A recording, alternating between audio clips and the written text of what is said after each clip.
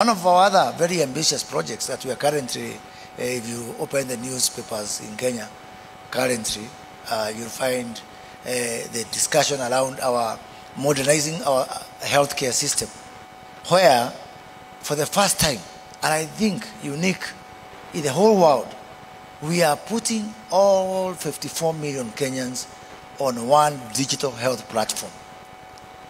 If we are going to achieve that, and we will, because we are embarking on it from a very accelerated pace, the next task of now ensuring that all these 54 million Kenyans are also visible for purposes of tax is not something we are hiding from. It's a reality.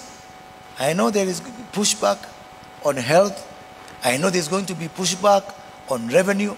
But the best thing is that the government is determined, and we are going to see modernization of our health system, modernization of our tax system, because for us, it is the issue of revenue where we are is an existential threat for the country of Kenya as we know it.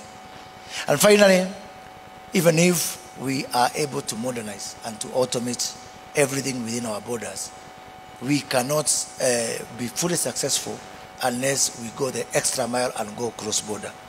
So this morning I was delighted to hear that in the UK they don't just look at compliance from within the borders. We have to go cross-border, integrate with customs authorities in other countries, trade facilitation systems, port community systems, any other source of information that can be able to ensure that we are as accurate and we are on point as much as possible, because for us, it is not a nice to have, it's a must have. Thank you very much.